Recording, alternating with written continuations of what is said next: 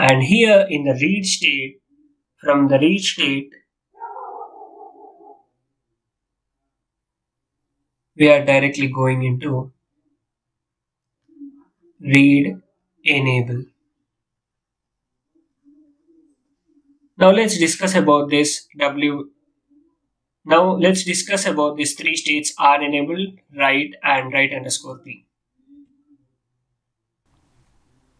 Now let's discuss about this write state. So during this write state, the address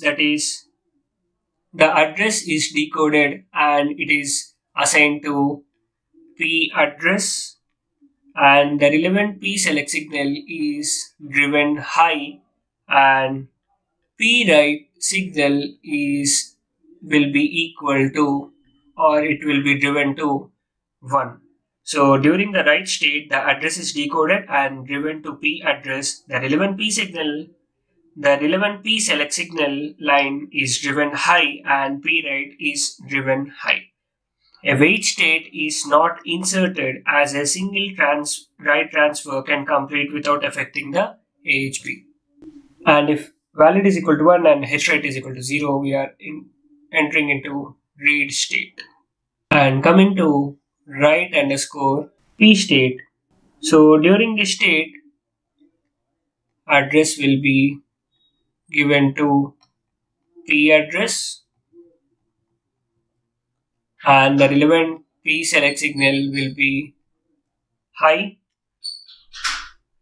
and P write will also be equal to 1. So here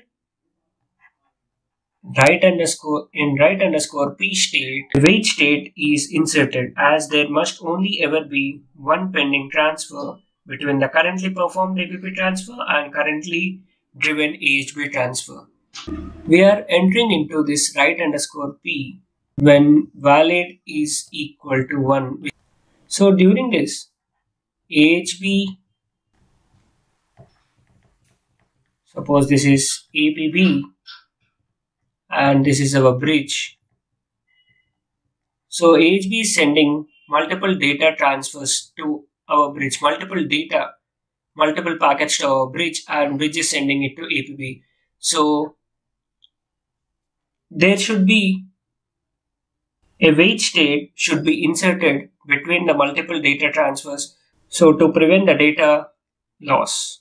For suppose if AHB is sending multiple packets of data to our bridge, then APB requires some time to complete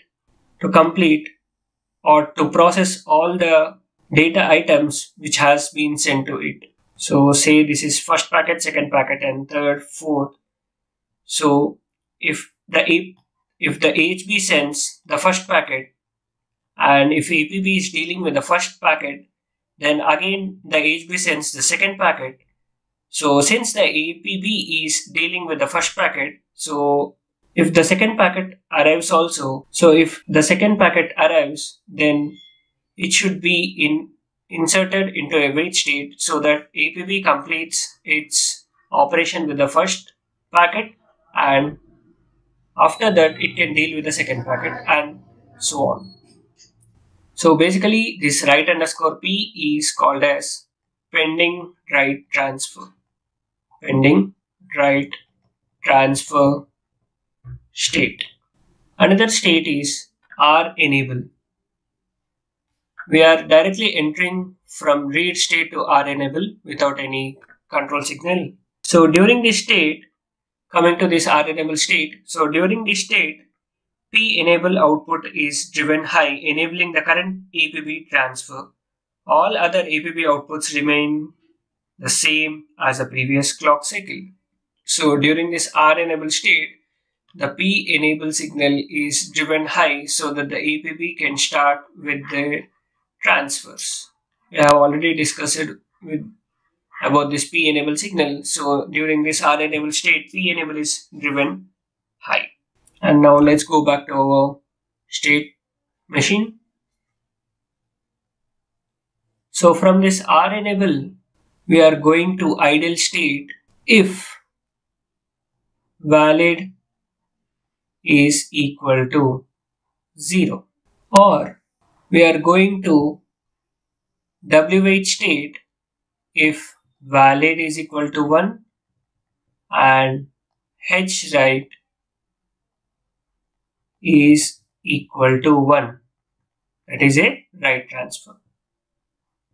You can understand this obviously. If write is equal to 1 and valid is equal to 1, then we should insert a wait state, and from wait state, if valid is equal to 1, it will go to write underscore p state, or if valid is equal to 0, it will go to write state.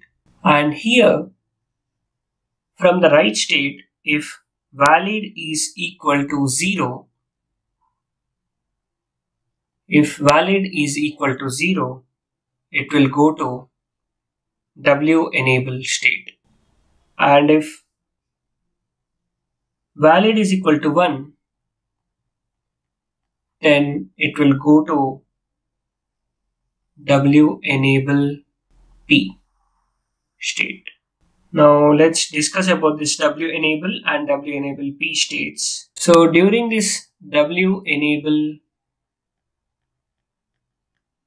p state and coming to w enable state, during this state p enable output is driven high, enabling APB transfer. All other APB outputs remain same as the previous outputs. So during this w enable signal, during this w enable state, p enable is driven high and all other APB outputs remain as it is.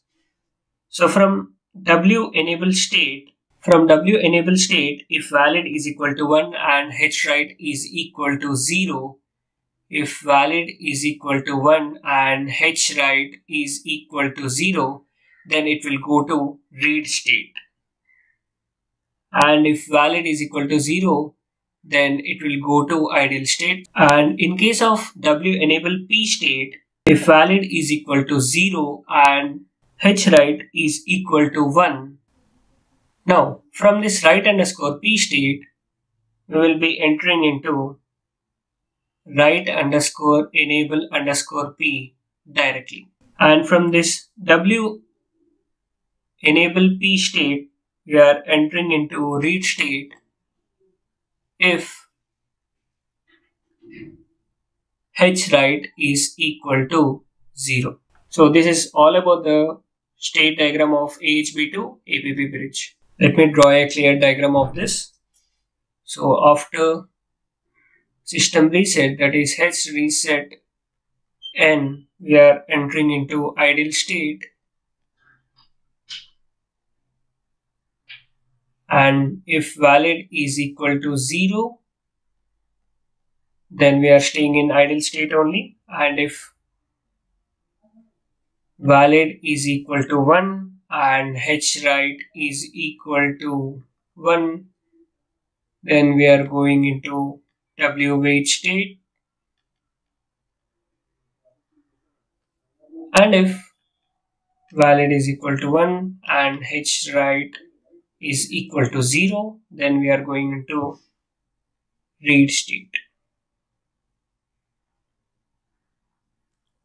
And from here, if valid is equal to 0, then we are going into write state,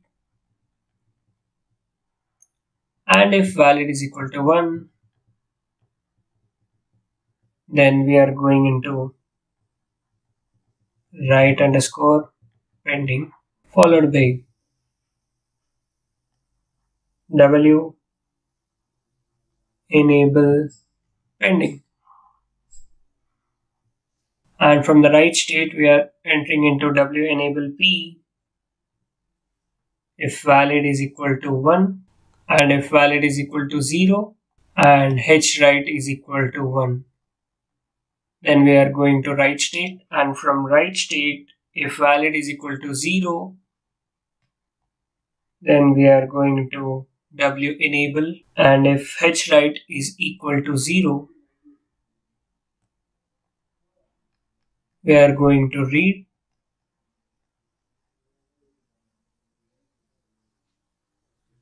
And from W enable, if H write is equal to 0 and valid is equal to 1, then we are going to read state, and from read state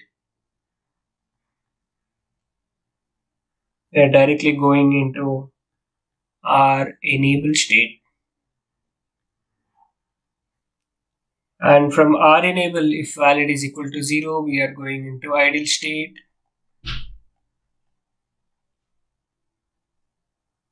and if valid is equal to 1 and H write is equal to 0, valid is equal to 1 and H write is equal to 0, we are going into read state.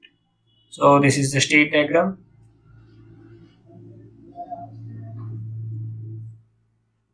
of AHB to APB bridge. We will get more clarity when we do coding of this bridge. So that's all about for today's video. Hope you like this video. If you like this video, please like, share and subscribe to my YouTube channel. Thank you for watching this video.